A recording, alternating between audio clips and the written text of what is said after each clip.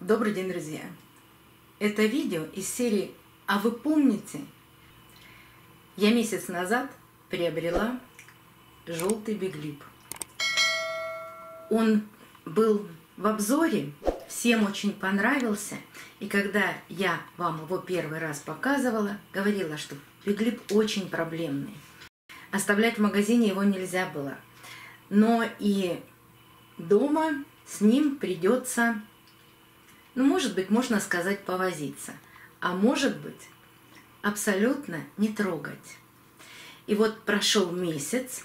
Хочу вам его еще раз показать. Кстати, говорила в видео, что буду обязательно показывать. И хотите увидеть, что с ним происходит. Да, много очень подписчиков написало, что мы хотели бы посмотреть, что с ним произошло.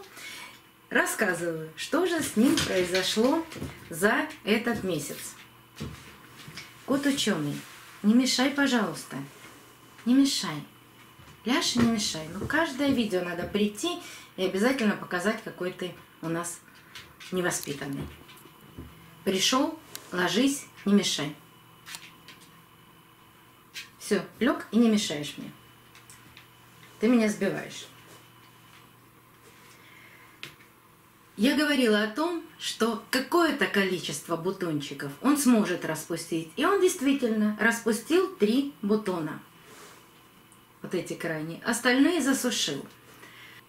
Что самое страшное было с этим цветком? У него практически нет корней. Нет видимых корней. Но нет видимых корней, может быть, и в горшке нет никаких корней. Грунт очень влагоемкий, впитывает в себя много влаги и очень долго удерживает эту влагу.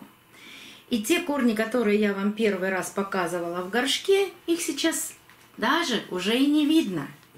Вот здесь есть один маленький корень. Он такого темного цвета. Больше ничего нет. Больше вообще ничего не видно. Было 2 воздушных корня. Один корень высох, и остался всего 1 воздушный корешок. Вот этот. Листьев было значительно больше. 2 нижних листа он засушил буквально в течение 3 дней. И вот у многих возникнет вопрос: корней нет, листья сушат, что делать с орхидеей? Ах, быстрее разбирать, смотреть, наращивать корни, потому что орхидея погибает. Вот поверьте мне, если разобрать такую орхидею, она погибнет значительно быстрее, чем нам бы хотелось. Нам вообще не хочется, чтобы она погибала. Нам хочется ее восстановить, но процесс восстановления такой орхидеи без корней очень длительный. Кстати, не только отпали вот эти 2 желтых листа. Вот эти 2 листика, они тоже потеряли тургор. И начали терять тургор вот эти 2 основных, последних листика. Как поливать такую орхидею? Как за ней ухаживать? И что с ней делать?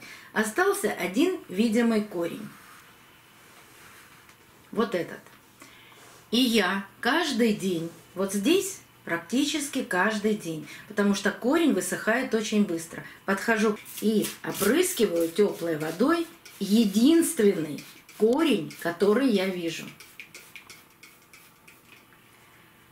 При этом вся влага попадает в горшок. И грунт вот с этой стороны, это же кора, она передает влагу очень быстро. Он всегда влажный. Я его больше никак, даже по краю горшка не поливаю.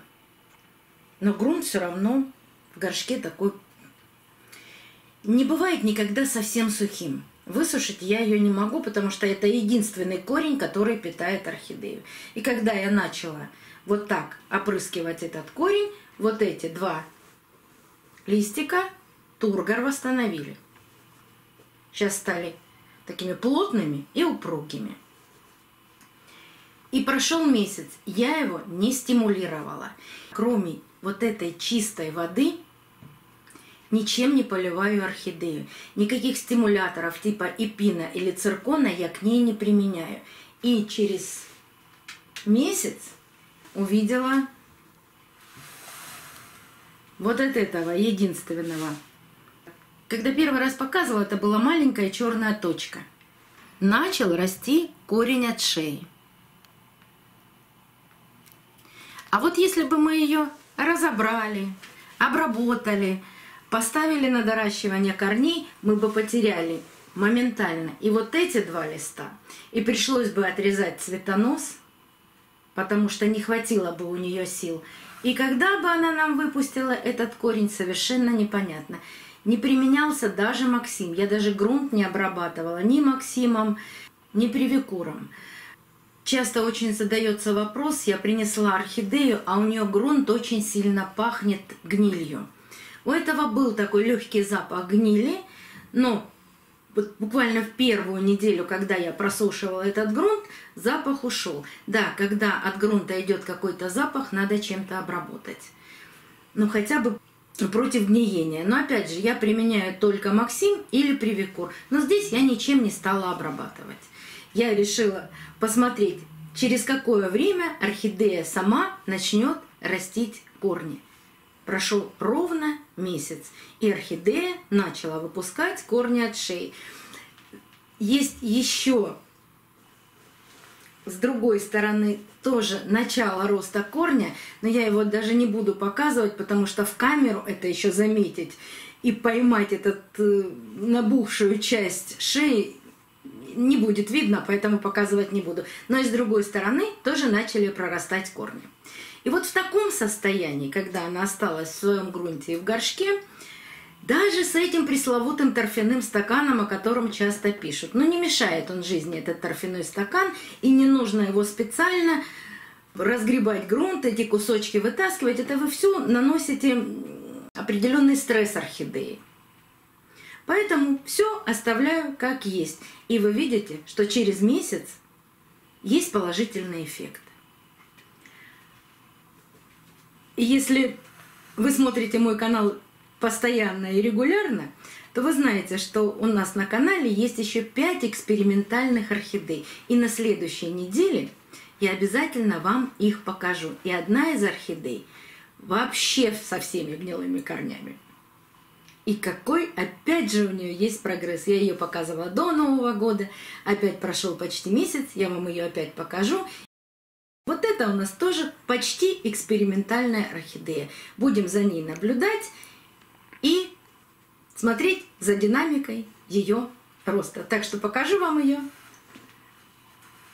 еще не один раз. И если вам интересно узнать продолжение истории об этой орхидее, подпишитесь на канал, нажмите на колокольчик, будут приходить оповещения о новых видео, вышедших на канале. Вы обязательно все узнаете и об этой орхидее, и о других моих орхидеях. До новых встреч, друзья! Увидимся на канале!